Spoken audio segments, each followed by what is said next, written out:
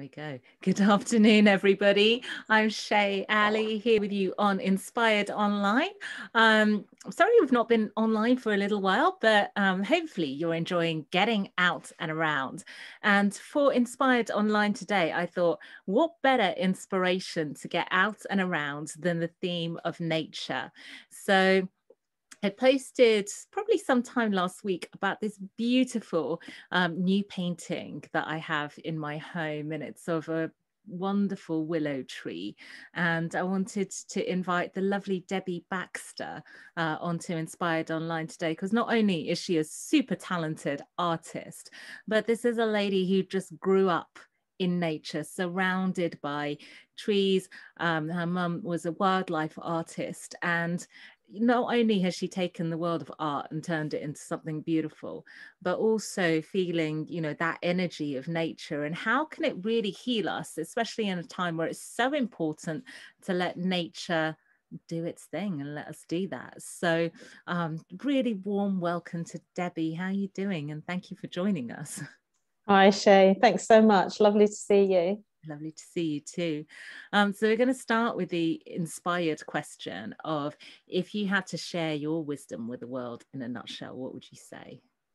Well, for me, it's about nature. So nature is the true healer. And if we could get in touch with it, if we can connect with it, it will offer us all the advice, all the information, all the intuition, and all the physical, mental, and soul food that we need.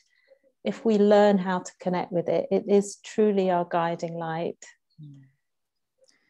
All right. So in terms of, there's a lot of people that go out in nature and unfortunately some that don't. But say I'm going to the park. I often go to Golders Hill. I love it there. And, I obviously admire the beauty of things around me. But what if I've never done that thing of tapping into my intuition or using the nature around me to tap in? Where would you start? So it's really good to kind of open up your senses when you're in the nature. And, the first thing you do is just really feel your feet on the ground, and then really feel your hands and breathe, and just start to kind of open up your body and relax your body in the nature. And then your senses become a bit more acute and you start to look at things more closely. And also that's part of what I do, is like this translation, so that people can start connecting more easily with the nature around them. So for example, when people have done a tree reading, I did a tree reading for a lady not so long ago, and she's lived in the same area for about 27 years. And after the tree reading, she completely connected with her tree, and there were hundreds of them all around her. And she said that was the first time I've ever actually seen these trees and really connected. And because of the tree reading, it was like a very special kind of communication that she's now having. And she's kind of growing that relationship because now she understands what it's all about. And how did you start translating trees? Well, I think it sort of happened as a child, because where I was born is in this very sort of quiet, remote village away from the town and the cities. And it was like 360 degrees worth of forest, ancient forest. And my mother had a garden which was just full of foliage and trees, mature trees. Like we had a giant willow tree overlooking the brook that ran through the garden, and this enormous walnut tree and silver birches. And somehow they were my playthings. And I sort of grew up with this interest in them. And I don't know where it comes from. Has just always been there since I've been a child. And my playground was the woods. So I'd go there, and whenever I felt upset or distraught or out of balance, I just knew instinctively that that was the place to go that would make me feel better. And how did you get into the different trees having different messages? Well, it's funny because I paint the trees and I go back again year after year.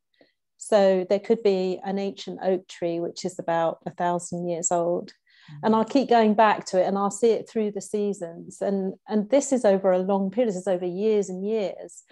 and that I sort of build up a relationship with them. And then after a while, I noticed that I'm getting a different sort of energy off each tree. So the energy I get off an oak tree is so completely different to the energy I get off a silver birch tree.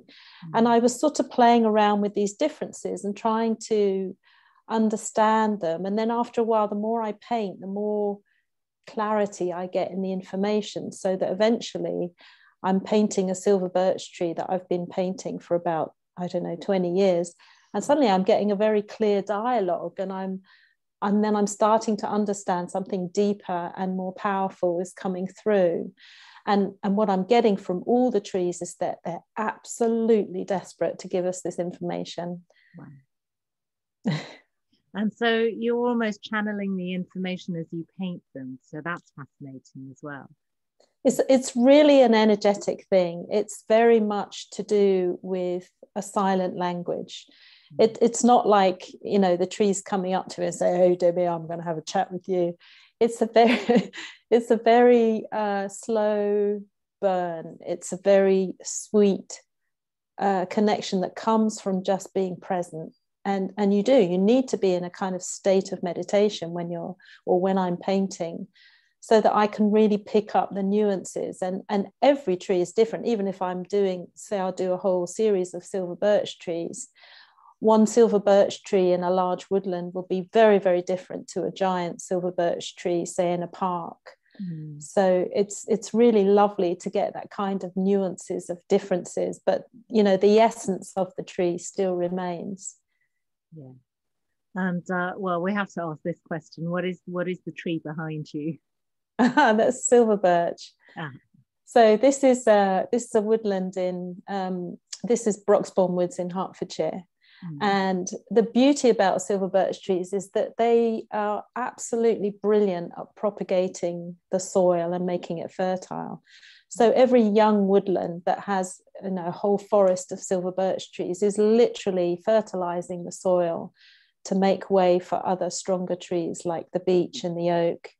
And if you bring that into human terms, that's to do with really supporting growth in ourselves and in others. So it's a real tree that's about communication and self-expression. And from self-expression, we end up helping other people and influencing other people just by being our true nature. We offer things to the world, which is really precious. And that's the real meaning of the silver birch. It's all to do with self-expression. Beautiful. Now, I know you've got an amazing studio around you. Are you willing to show us some of your other stuff? Let's have a look. Sure. I'll move things around a bit. So there's a lot of silver birch in here at the moment because that's kind of the series I've just finishing. I'm going to go on and do hawthorn and magnolia, but you can see another silver birch there, which is a snowland, and that's Broxbourne Woods as well, where there is an awful lot of silver birch trees. So I've done an awful lot of these, and you can just see in the background there's Sherwood Forest. Oh wow! Yeah, I don't think I've ever been actually. I've driven through. It's a beautiful place, and if you look closely, you'll be able to see Robin Hood running through the glen. No, I'm only joking. But there is a lot of what I try to do is sort of go to places and wait and look and learn, and it really is a process of meditation, if you like. So I'm sort of really learning about how to connect with the tree, and that takes a lot of time. So for example, and things happen to me sort of quickly as well. So here's another one, which is this is oak trees. But these oak trees kind of guard the entrance to a pathway, and the pathway is to do with your strength and endurance and how you can manage your own personal road.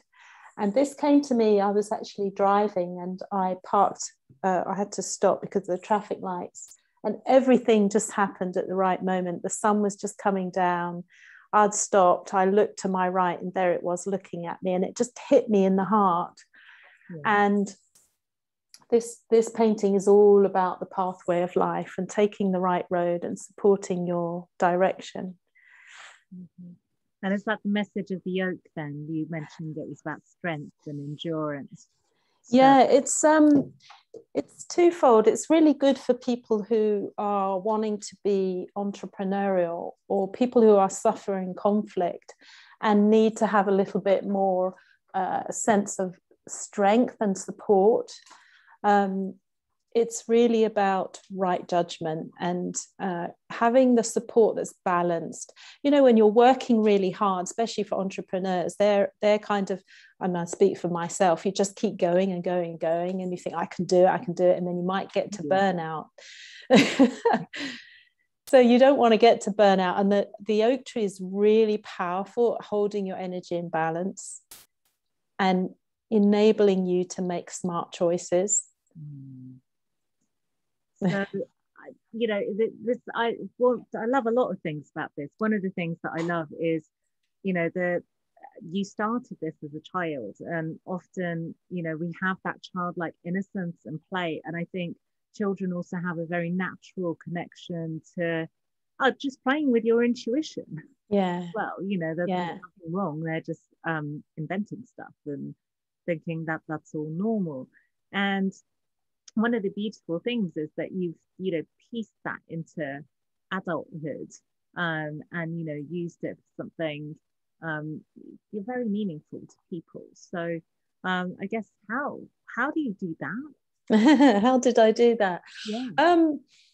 I suppose so for example, I used to play under a willow tree. It's such a huge tree. I couldn't actually get my hands around the girth of it. And it's that right next to a brook. And it was the tree that I would go to because I could climb right up into the top canopy. I mean, it was so big, it was bigger than the house, but it had branches and limbs that would just like allow you to walk your stairway to heaven, really. And it was completely shrouded in this long, you know, leafy fronds. And when the wind blew, you sort of felt like you were on a ship and you were being held. And it was always the tree that I'd climb into when I felt like I needed to be nurtured.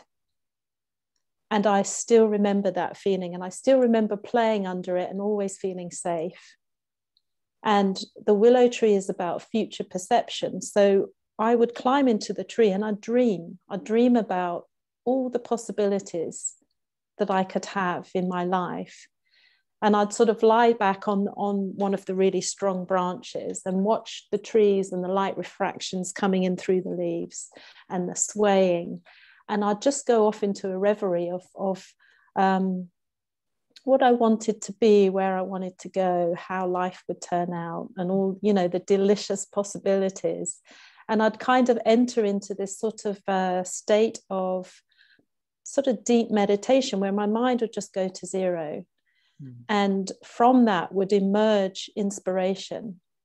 So I might wake up and go, oh, I'm just going to go and paint that tree that I can see in the corner of the garden. I'm just going to see if I can play with getting the bark and the light and the shadow and see if I can really get a feeling and understanding of it. So I'd wake up with an inspiration, and then just things would start to flow. And that's the true nature of the willow. Future perception.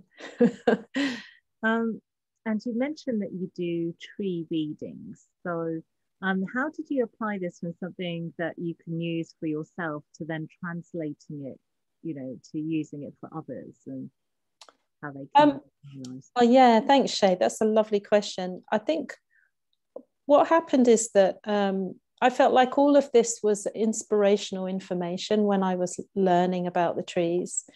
And I mean, I didn't do it immediately. It just sort of came to me very, very slowly. And it comes from a desire to help people connect with their own sense of grace and their own sense of their soul, and how important nature is in this whole process of learning about our lives and learning about ourselves. So nature is an amazing reflector, and I sort of see trees as big memory banks of information that are there for us to connect to. And learn about ourselves. So it's not like, oh, you go to the tree and the tree's the crutch. It's like you go to the tree and you learn more and more about yourself and about your importance on this earth. And I feel like the thing that really, I suppose, drove me towards putting this out there was this sense that people feel we've got nature and we've got humans, and humans are destroying the planet, so therefore we're kind of separate. And that whole idea of us being separate to nature, which has seemed to have culminated in such a high degree in the last, 20, 30 years, that we are just separate and nature is over here and we're here somewhere else. And I felt like this separation is causing us so much anxiety, stress, ill health, negativity, that what we need is to be reminded about how connected we are and how important it is for us to understand, value, nurture ourselves, nurture the planet, connect with the divinity inside of ourselves, and not be dislayed by this kind of sense of materialism where we get caught out and caught up in a sense of losing connection with nature. And so it became like a really important thing for me to get that back. And the way I'm doing it is to remind people about this personalized message that wherever you are in your life right now, there is a tree that will support you in this process of life. And it's a powerful, powerful connection. So, how do you get people to pick their tree? How do you know which one's the one? So it's a really lovely process, because obviously the thing that I do is pictorial, right? I paint paintings. That's what I do for a living. So it's a very visual process, and people choose a painting because it's an emotional reaction, and it is a language all of its own. So it's a language that doesn't need words, and that is the language of the trees. If you think about it, trees don't need to have a conversation with you. You just know it in your intuition. And it's such a sacred part of you, and it's the part that language is so important to learn and to connect with, because it's your guiding light really for your soul's journey. And so that really helps to kind of bring that together through the visualization. So somebody will just look at the trees and they'll choose one that feels right. And it could be anything. It could be memories from the past. It could be they just like the shape, or they just love the color, or they just love the pattern. And all of these nuances make up that special language of connection. Right. And then they choose it, and that's enough. Then we get going. Then we start to find out why. Yeah. So yeah, the one that I ultimately chose was the willow, because I did this process with you as well. Yeah.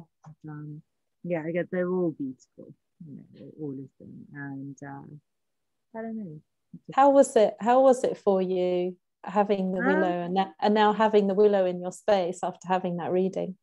Yeah, well, when I saw it, it felt I was going to use the word familiar, actually, because I'd had a meditation where it was maybe not the same tree or maybe not the same angle, but and the meditation was a while ago, but something similar to that had come up, and it reminded me of the energy of that. So in a way that the other ones didn't, I guess.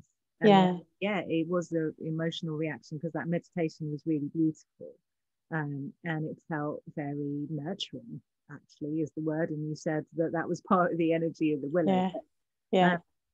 In that vision that I'd had, that's what it felt like. So when I saw it, there was an instant, oh wow, and then you got me to sort of just really sit with it for a bit and tune into it, and it brought back those sort of memories of nurture. Isn't it interesting that you can really instinctively rely on that and it is a language in a way. It's beautiful that you can just rely on that and know that that's your truth. And then, yeah, that I put it where I can, it's up where I wake up in the morning, and that's one of the first things I see. So, So knowing that you've got that there in your life every day, what does it feel like to wake up to it? Does it remind you of what you want, or does it remind you of what you have? Or what's your feeling when you're looking at it every day? Oh, interesting question. I was supposed to be interviewing you, No, Ben. but I'm always so interested because it just has a magic of its own. I almost don't Yeah. have. When I put it up, it made me feel so happy. Yeah. Oh, amazing. Yeah, Amazing. they put it up, and I was like, oh, this place feels really magical and beautiful. So Wow. that was the initial feeling. And I get up, and then it just makes me smile, you know. Amazing. And yeah, so that's a good feeling to wake up to in the morning. Yeah. Than, Yeah. in my line of work, thinking about, okay, this client needs this today is fine, but it's not maybe the best waking thought to have. Yeah. Or looking at your phone is another not great way to wake up. So. Well, I suppose also because the pictures are so kind of enchanting, or can be, that they can bring you back to the past. They can bring you back to something, like you say, your meditation, which is a good place to be. So there's a calmness about it.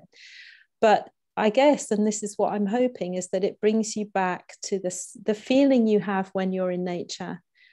And they did this study of people in a hospital who had heart surgery, and they did a twofold study. So one half, about 4 patients, were put in a room with a window which overlooked trees, and the other 4 were put in a room that had no windows whatsoever. And the people who had the trees to look at were on less medication, left the hospital more quickly after surgery.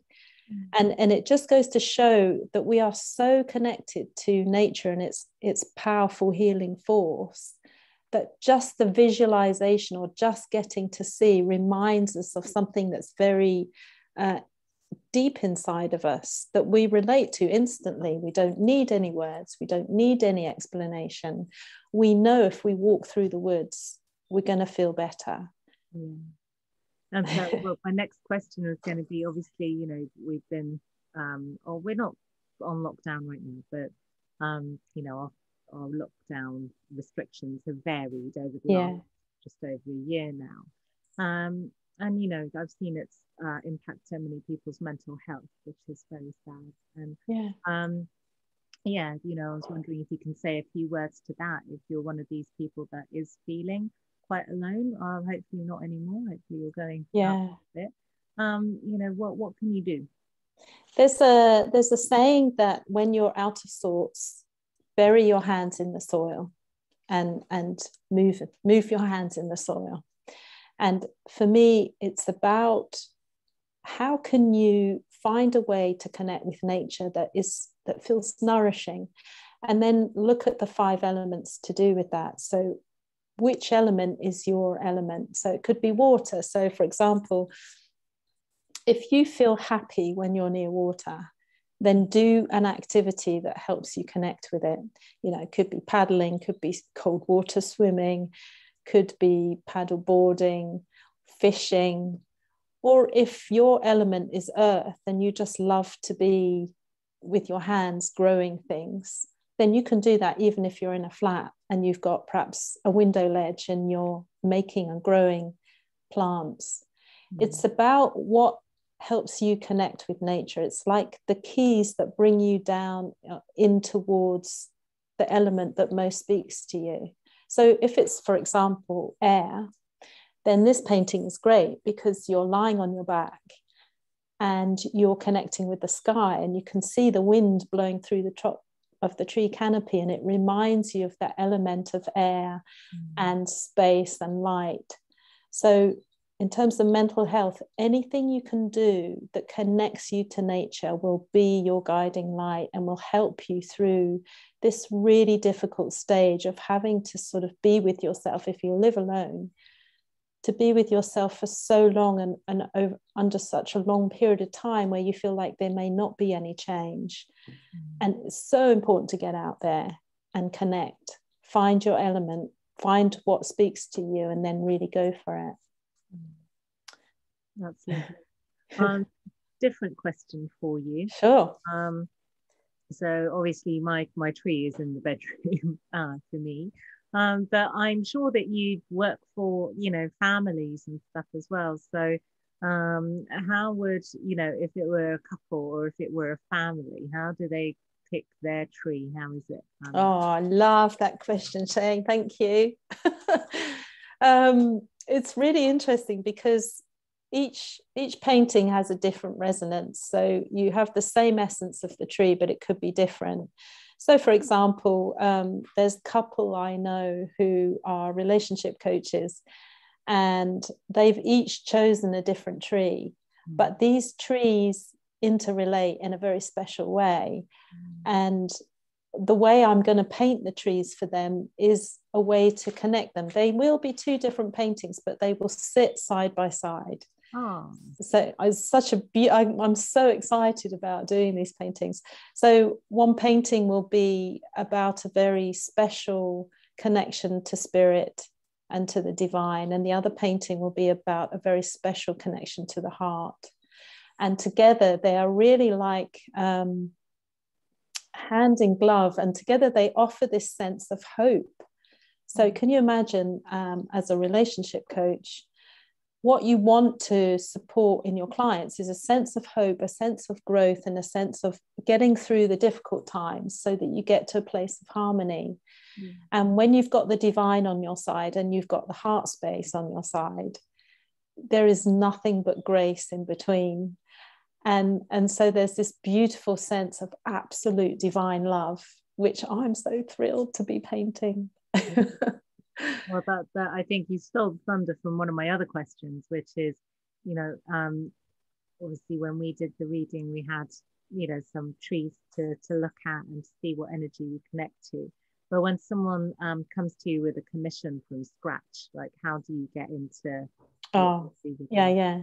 So I work with them. We do a tree reading. We find out what their tree is, and we find out what's really important for them right now in their lives, what's important for them to resolve, what's important for them to connect to, what gives them energy, what gives them sustenance, what gives them a sense of growth and development in their lives, if that's what they're looking for.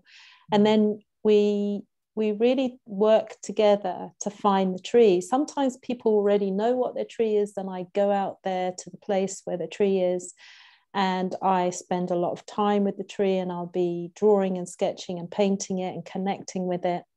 Other times it's a memory of a place, and I'll find where that memory is, and we'll work together. And so we'll also work together on interior. So interior colors are really important. You want a painting which sits in harmony with your current space. And you also want a painting that really feels like it's part of you. So we do a lot of work towards making that connection. What does that mean? So doing the meditation. So I've created meditations around the trees so you can really get this beautiful connection, or this silent language. So you start to get the translation and really bring it into your own being. And then also, if there's anything coming up, then I work with that person to kind of resolve it. So we really get this beautiful process of letting go of old stuff that's unwanted and bringing in the power and the energy of the tree, which really gives you this sustenance and sense of purpose and growth. So it's like a process, and it's a really beautiful sort of connection between the person and the artist. It's like, here I am as the translator, really wanting you to get the message of the tree. And then the person who's really willing to hear what that message is and open their doors and have it in their space. And I was wondering if you could speak to the differences between, actually going out to the woods and, looking at it on one of your paintings. Great. Thank you. So I think, we all walk in the woods. Well, if we ever have that opportunity to walk in the nature and walk in the woods, But it could be that you go to the woods and your mind is quite full and you've got a lot of things on your mind, or you've got family and there's a lot of sort of not focus on the outside world, really just, you know, dealing with what you've got and you're just plodding along. And then what I try to do with my work is to try and make that bridge so you get a sense of more connection. So for example, if you were to choose the beech tree and then you were to walk into a beech tree forest, you would know the nature of the beech tree, and somehow it kind of bridges that sense of who you are in that space, and it becomes a lot more of a beautiful experience. So it's not just going for a walk in the woods, it's more like going for a walk with a friend or with something that's very beautiful and supportive. Yeah, something like that. So this may be a bit of an unfair question, but where do you think is the most special place that you've been? Oh gosh, that's a great question. I can tell you immediately. There is the most enchanting place, and every time I go there, all the hairs on the back of my neck stand up, and I just have to stand there and listen. I can't do anything. Very often I've been there to sketch. I have to put it down. I just literally go into a space of deep meditation. Sorry? Where is it? I'm going to tell you. Yeah, I want to know. I want to know where it is. I would definitely take part is there, because it's not very well known, but it's an ancient oak tree forest. It's an oak tree glade, so it's about 3,800-year-old oak trees in this sort of pasture land, and they are huge and completely misshapen and just sort of like centennial beings, and they're beautifully spaced around each other, so they get light, because oak trees love to have this kind of huge circle of light. But it's almost like you go there and nothing phases you. You feel very strong, very centered, very held. And I just literally walk around this sort of pasture land, looking at the trees, looking at the shapes, looking at the light coming through the canopies. And I'll go there every single season. And every time I go there, I get something. And it's a stillness and a sense of my own purpose. It's just the most magical place. I've painted it 3 times. Oh, wow. One was this huge, it was about 1.550 meters of a whole frieze of the oaks, which has gone to a nutritionist who works so hard. I think she does about 20 clients a day. She's very committed to her work, and it's the perfect paintings for her, because it's all about holding her energy and keeping her strong so that she can serve other people. Beautiful. I was wondering if you'd ever been to the redwood forest in America. Yeah. I've been to Canada, and I've seen the redwoods in Victoria, and they are overwhelmingly beautiful. Because not only, I mean, can you imagine, in England we have forests, but probably those forests don't expand more than, I don't know, several hundred acres. But you go to the woodlands in Canada, and it's like the whole country is trees, and just little bits are the town and the city. And you look at the map and you think, well, I could really get lost in there. No, it's incredible. It was really incredible. Well, obviously, I haven't been able to go for a while. Yeah. But yeah. Very, very lovely. So we're coming up to our time together today. It's been such a pleasure. And for me too. I was wondering if there's any final thoughts that you'd like to share with our audience. I think it's really about trusting a process of connection, and to know that you're not separate from nature. You belong. This is your birthright. This is your true sense of who you are. And nature is your guiding light if you'll let it in. And if you find it difficult to let it in, then come to me and I will help you, as that's really what I want to be doing in my life. Indeed. And how can people connect with you? Okay, so if you go to artdkbaxter.com, you can connect with me by filling in the form, and I will connect with you, and we'll find out and do your tree reading, find out what tree is your ally tree. Wonderful. So artdkbaxter.com. Please do go and visit Debbie. It's a very, very lovely experience. And to everyone watching this today, thank you for tuning in to Inspired Online. If you'd like to see a few more interviews, you can go to facebook.com/inspired stage, or also our YouTube channel, Inspired Stage. So it's been such a pleasure to have you, and we'll see you again soon. Lots of love. Thanks so much. Bye.